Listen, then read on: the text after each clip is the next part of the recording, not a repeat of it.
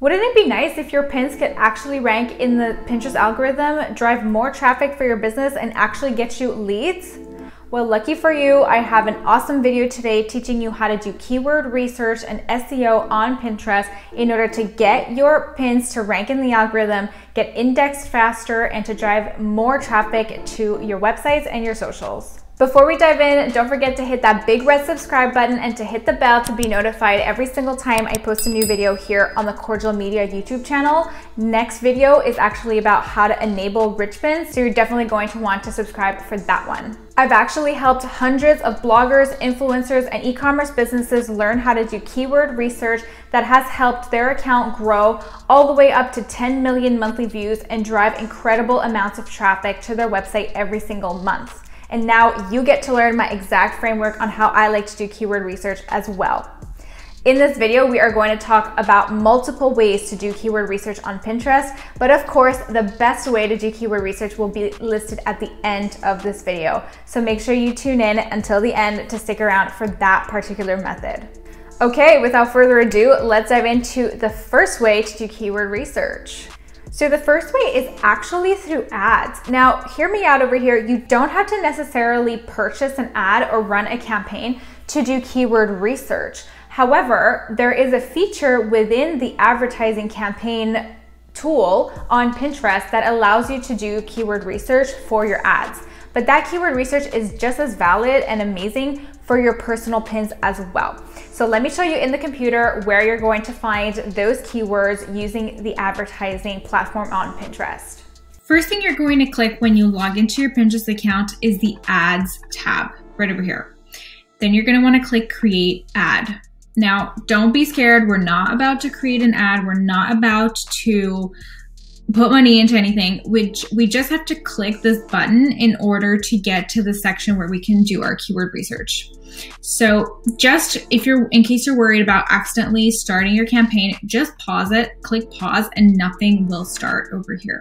Okay, don't put a budget, don't do any of that. And then you can either click continue or you can click the ad group that's already pre-made for you right here. Also keep in mind that like you could have selected like any of these except for this one. You could select any of these four in order to do your keyword research with ads. So then you want to click the ad group, and you're going to scroll to over here where it says choose your own. Select choose your own, and then under keywords and interests, you're going to click the drop down menu, and then you're going to click add keywords. And over here, this is where you're going to do keyword research. Now, let's say you have a blog post on white dresses. You are going to type white dresses and see what populates. Okay, nothing's populating. Let's see if we type dresses. Okay, if we type dresses, things start to populate. Let's see what happens if I just type dress.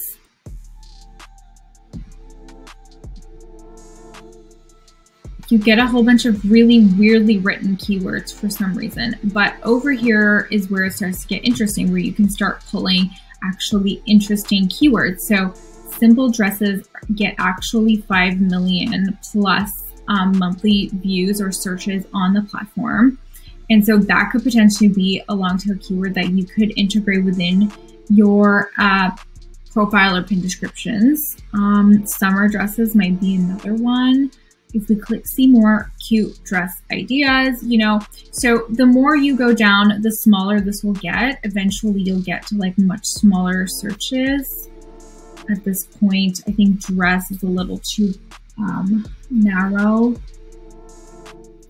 If I type summer dress, you get a lot more searches here too. And eventually, again, as you keep decreasing, you will find searches that are smaller. And the reason why you would maybe want to find searches that are smaller is because it might be easier for you to rank for them if you are a brand new account. So something to keep in mind here as well. But this tool is awesome for doing keyword research because it actually gives you the stats over here additionally. Plus, you can just like do a little plus and like collect your long tail keywords and copy them and paste them throughout your pin descriptions or board descriptions or board titles really, really easily.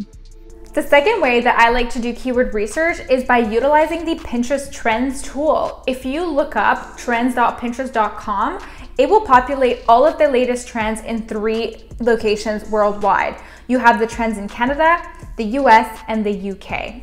I like the trends in the US because I feel like they are the most accurate and representative of what's actually going viral on the platform at the moment.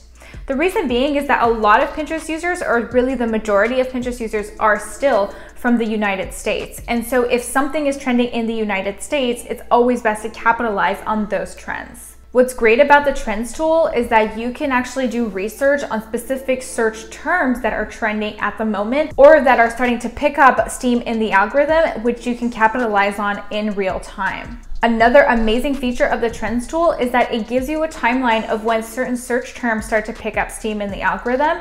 And so it allows you to actually plan your content regarding trending searches throughout the year. The idea here is to create content about 4 weeks before a search term starts to go viral, so you can capitalize or maximize the amount of traffic that you can generate for a specific piece of content related to that trending search. Let me show you exactly how I like to type keywords in the Trends tool and how I like to utilize it for all the niches, not just the niches listed on the main page. When you are doing keyword research on the Trends tool, you have to keep in mind that you're not doing keyword research for evergreen content, but really more content that is trendy. Now, there is such thing as trendy evergreen content, but I mean like trendy in the sense that things can be seasonal, things can be trendy that's like particular to the moment in time, things like that. So this is what this tool is more geared towards, as opposed to just like evergreen content that's good like all year for years and years and years, right?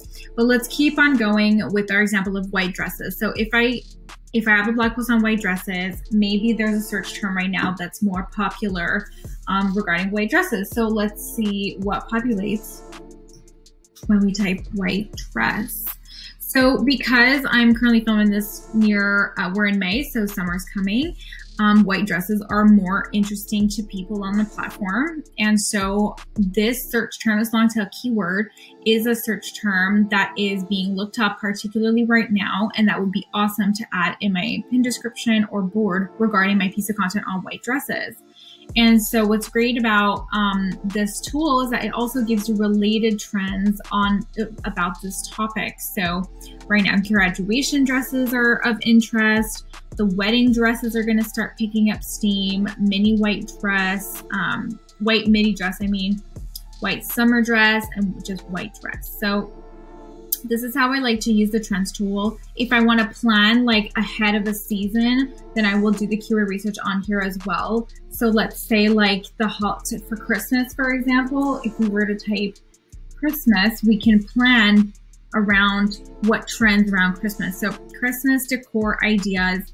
This would be a great blog post to think about and write around July, and then like maybe publish it around September. So it could really capitalize on the trend that will occur between these months here from September to beginning of January.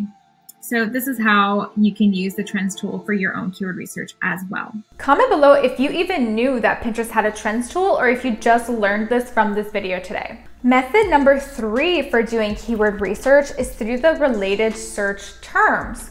So when you click a search term on Pinterest and you start to scroll down until you find the related search terms, it gives you a good indication of how Pinterest is going to rank your content based on a specific search term. So if you group the related search terms with your own search term, it can help guide Pinterest as best as possible as to where to place your piece of content in its algorithm and within your niche. Remember that when you're doing keyword research, the idea here is to jot down all of the long tail keywords that you are picking up on. Of course, ideally, you want to utilize long tail keywords as opposed to shorter tail keywords or one word keywords, because it'll help guide your content throughout the algorithm more easily. The more specific you are about a search term, the easier it is for you to rank and the easier it is for Pinterest to place you. To give you an example, if you are utilizing the keyword recipes, you will get lost in the mess of recipes that are already available on Pinterest. But if you narrow your long tail keywords for something a bit more specific, Pinterest will have an easier time indexing you. For example, instead of just talking about recipes or even chicken recipes, that's quite big as well, maybe you want to write a blog post or a piece of content on fried chicken recipes. That is a much more specific long tail keyword that will help your content rank and get those site visits as well. You can even take it a step further and really elongate your long tail keyword to be even more specific in the algorithm. For example, you can name your blog post something like fried chicken recipes for family dinner night. Something like that, for example. And that whole long tail keyword is also highly searched on Pinterest and therefore will allow you to rank more easily in the algorithm with that piece of content. This brings me to method number 4 in how to do keyword research, and that is actually through the tags. Now, tags are not seen everywhere. You can find them on story pins and you can find them on video pins. And so when you are creating tags for those types of pins, you can also collect those tags as long tail keywords or related searches.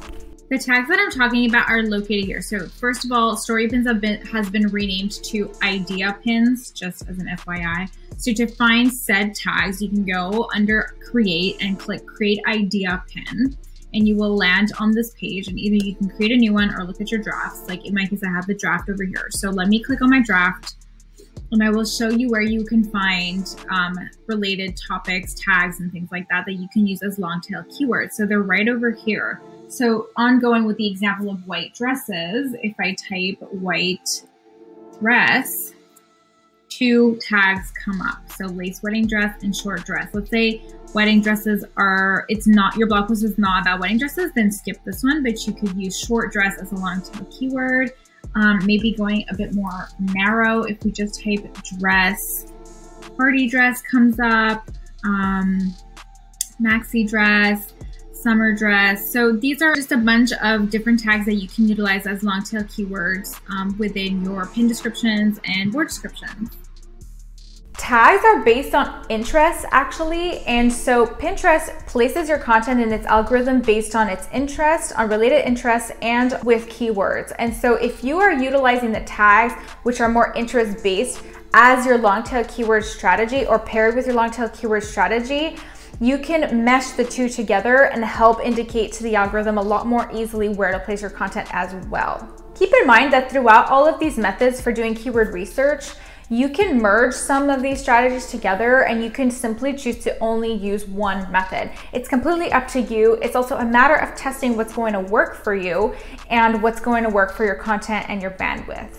Okay, this brings me to the most desirable way and the most simplest way for doing long tail keyword research, and that is by utilizing, you guessed it, the search bar. What's amazing about the search bar, and that's what I use the most, is that you can see really what populates, searches that really do populate. And the searches that populate first when you type in a keyword are the ones that are the most looked up on Pinterest throughout the year. Now, you don't know at which point they pick up more steam in the algorithm throughout the year, but you know at the very least, is that those searches are consistently being looked up and that your content has a good chance of being found because those searches are being looked up.